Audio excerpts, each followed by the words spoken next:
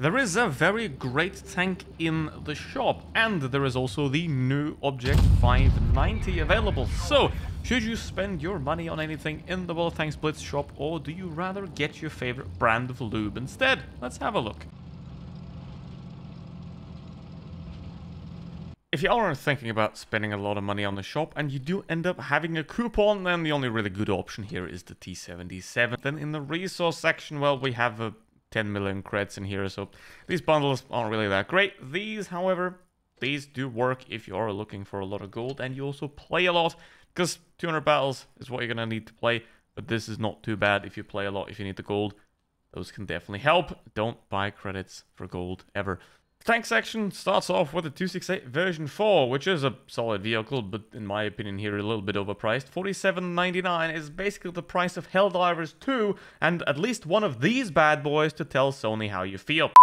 22,500 gold for that as well. You at least get 30 days of premium here, you get these mystery boxes, but yeah.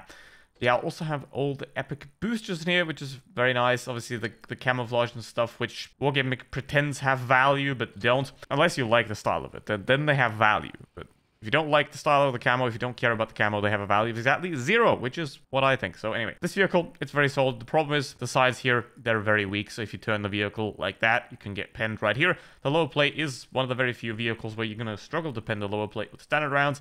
You can also penetrate this viewfinder up here.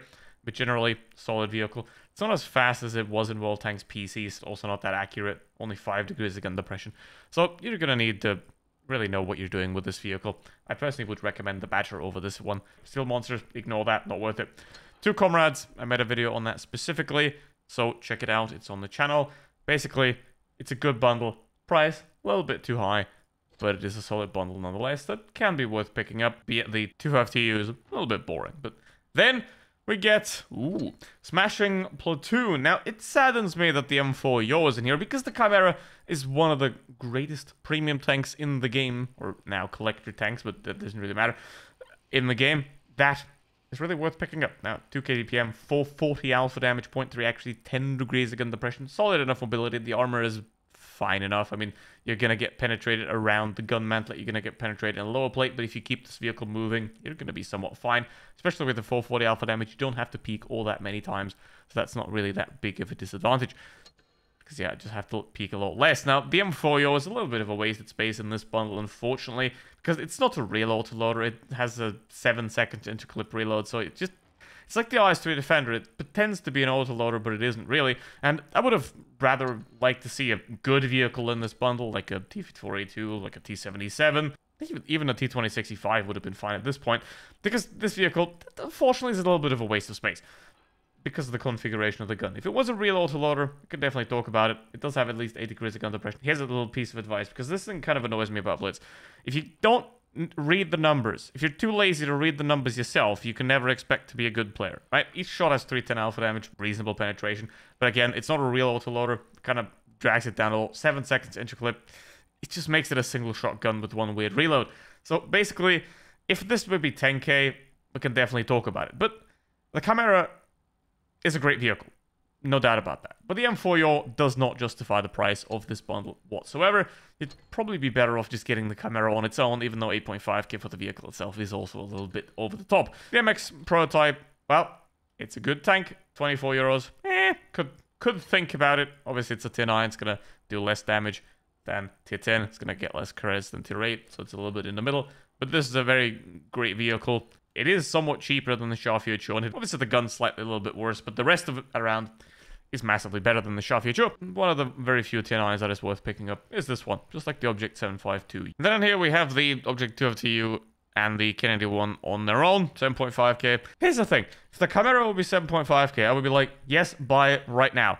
But this thing's 7.5k, when it was sold for 5,000 before, so now it's a bit of unfair thing, and 12,500 for the Kennedy one on its own is a bit much. We could expect something like 10k right here for this vehicle, because these are old vehicles. They've been in the game for a very long time. I mean, you expect the new tanks to be insanely overpriced, but a tank that's been in the game for 5 years, you can't charge that, in my opinion. So, yeah, also Fire and Ice, they're always here, and disappointed! Obviously, inflation is a thing, and, you know, you gotta jack up the prices, but Wargaming already increased the gold price. So if they increase the gold price and if they increase the vehicle price, they increased it twice. Anyway, and then there's something irrelevant down here. There's the new crate tank, the Object 590.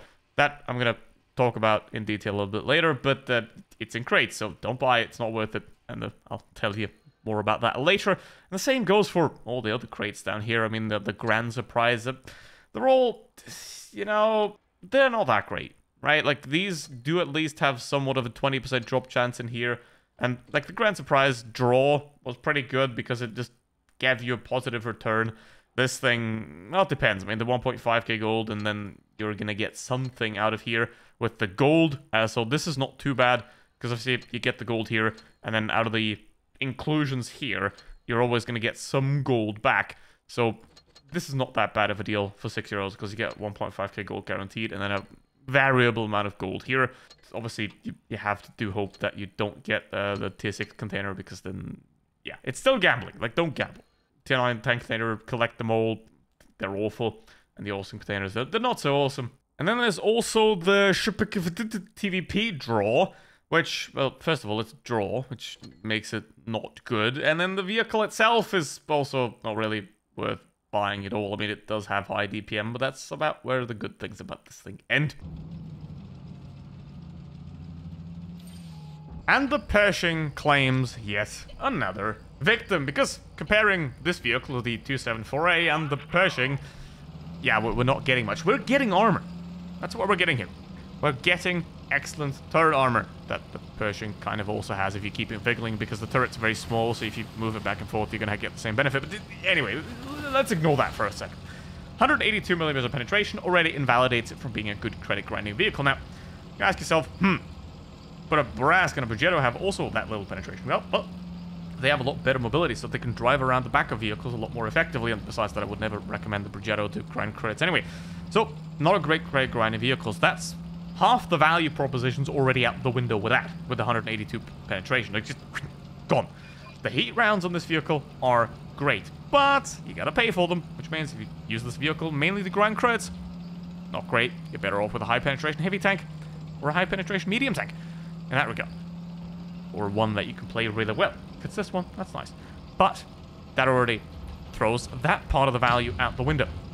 Now, it is slightly better, I'd say, than the majority of all these Soviet-style medium tanks. T-44-100, T-54 first prototype. It's a lot better than those, clearly. Especially on the turret armor. That's where this thing is strong. It also has 8 degrees of gun depression. Above average for a Soviet vehicle. Not too bad there. And again, look at the stats comparison to the Pershing and tell me that is any better. Just tell me. Tell me down in the comments. Can you honestly say that it's better? Except in the armor department, which you can mitigate in the Pershing by wiggling the damn thing because the turret's tiny.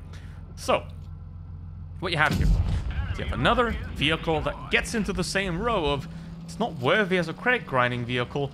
It's way too overpriced because it's in crates, so that already completely throws out any further value it might have had. And because it's not that great at grinding creds, it also has to be really, really great at the game.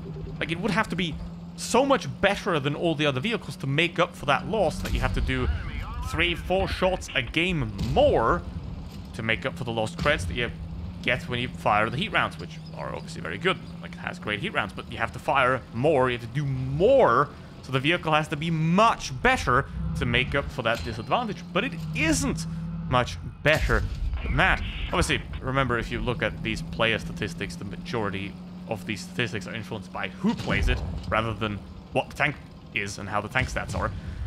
So basically, we have a vehicle that's above average. It's not good for grind creds. It is not a good value. And it is one of those vehicles that you're really not going to play all too often, because most likely, if you're a new player, this can be a great entry if it were at 7,000 gold, 6,000, 7,000 gold. This would be a great entry for Soviet medium tanks, because it is one of the better Soviet medium tanks. But if you're already an experienced player, you're not getting anything here. You're not getting anything that you haven't already experienced. Yes, you're getting a little bit more turret armor, but you're not getting more creds. You're probably not going to get more fun. You might get a little bit more performance, but in terms of the value here, there is nothing there. Let's say if it had 220mm of penetration, I'd be like, sure, frig it. If it gets another put in the shop for real money, not for crates, it's worth it. But it has awful penetration. Doesn't really have that much advantages besides its third armor. Another dud. And the Pershing claims yet another victim. Because if as a premium tank, you can't be better than a damn Pershing, and you can't be good at grinding creds, what are you?